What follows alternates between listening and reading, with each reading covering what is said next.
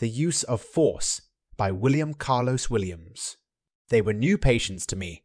All I had was the name Olson.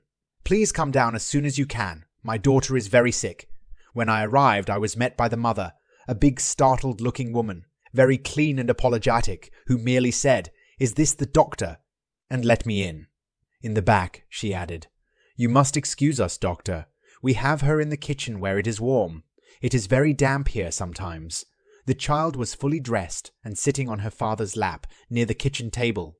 He tried to get up, but I motioned for him not to bother, took off my overcoat and started to look things over. I could see that they were all very nervous, eyeing me up and down distrustfully. As often, in such cases, they weren't telling me more than they had to. It was up to me to tell them. That's why they were spending $3 on me. The child was fairly eating me up with her cold, steady eyes, and no expression to her face whatever. She did not move and seemed, inwardly, quiet, an unusually attractive little thing, and as strong as a heifer in appearance.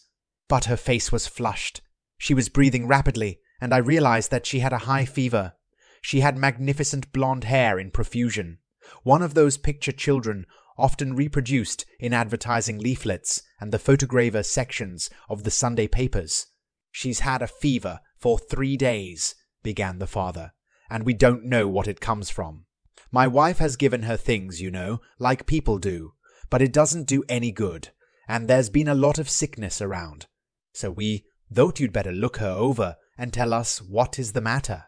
As doctors often do, I took a trial shot at it as a point of departure. "Has she had a sore throat?" Both parents answered me together. "No, no. She says her throat don't hurt her." "Does your throat hurt her?" "Does your throat hurt you?" added the mother to the child. But the little girl's expression didn't change, nor did she move her eyes from my face. "Have you looked?" "I tried to," said the mother, "but I couldn't see."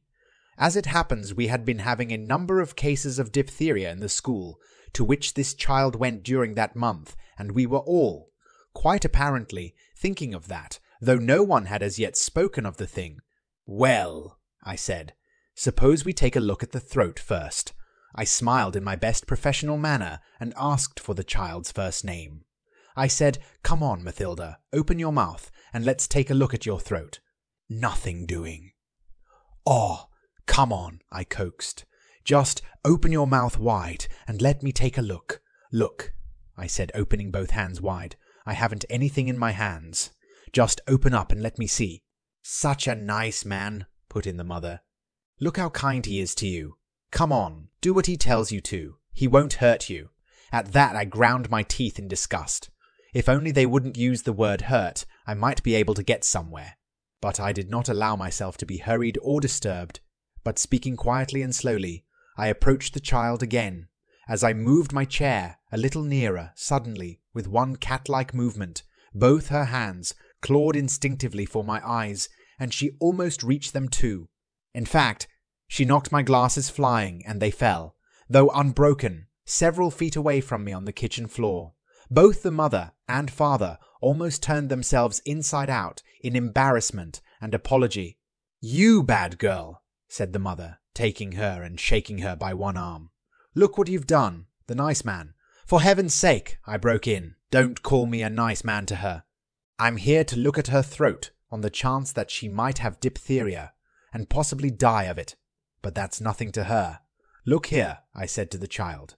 "We're going to look at your throat. You're old enough to understand what I'm saying. Will you open it now by yourself, or shall we have to open it for you? Not a move." Even her expression hadn't changed. Her breaths, however, were coming faster and faster. Then the battle began. I had to do it.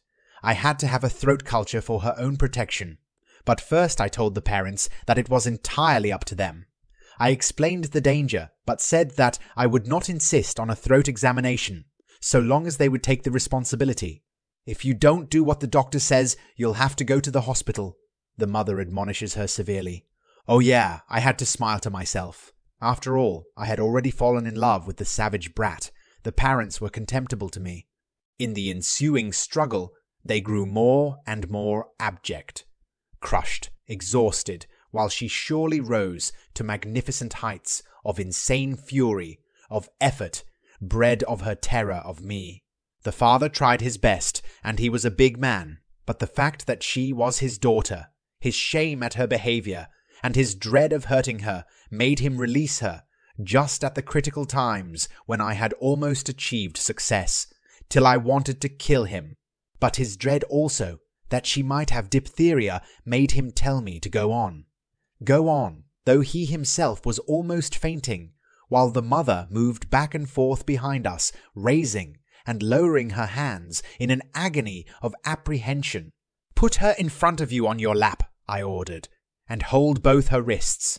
But as soon as he did, the child let out a scream. "Don't, you're hurting me. Let go of my hands. Let them go, I tell you." Then she shrieked terrifyingly, hysterically. "Stop it! Stop it! You're killing me!" "Do you think she can stand it, doctor?" said the mother. "You get out," said the husband to his wife. "Do you want her to die of diphtheria? Come on now, hold her," I said. Then I grasped the child's head with my left hand and tried to get the wooden tongue depressor between her teeth. She fought with clenched teeth desperately, but now I also had grown furious at a child. I tried to hold myself down, but I couldn't. I know how to expose a throat for inspection, and I did my best. When finally I got the wooden spatula behind the last teeth and just the point of it into the mouth cavity, she opened up for an instant, but before I could see anything, she came down again, and gripping the wooden blade between her molars, she reduced it to splinters before I could get it out again. "Aren't you ashamed?" the mother yelled at her. "Aren't you ashamed to act like that in front of the doctor? Get me a smooth-handled spoon of some sort," I told the mother. "We're going through with this." The child's mouth was already bleeding. Her tongue was cut, and she was screaming in wild, hysterical shrieks. Perhaps I should have desisted and come back in an hour or more. No doubt, it would have been better. But I have seen at least 2 children lying dead in bed of neglect in such cases, and feeling that I must get a diagnosis now, or never I went at it again. But the worst of it was that I too had got beyond reason. I could have torn the child apart in my own fury and enjoyed it. It was a pleasure to attack her. My face was burning with it. "The damned little brat must be protected against her own idiocy," one says to oneself at such times. Others must be protected against her. It is a social necessity, and all these things are true. But a blind fury, a feeling of adult shame bred of a longing for muscular release, are the operatives. One goes on to the end. In a final unreasoning assault, I overpowered the child's neck and jaws. I forced the heavy silver spoon back of her teeth and down her throat till she gagged, and there it was, both tonsils covered with membrane. She had fought valiantly to keep me from knowing her secret. She had been hiding that sore throat for 3 days, at least, and lying to her parents, in order to escape just such an outcome as this. Now, truly, she was furious.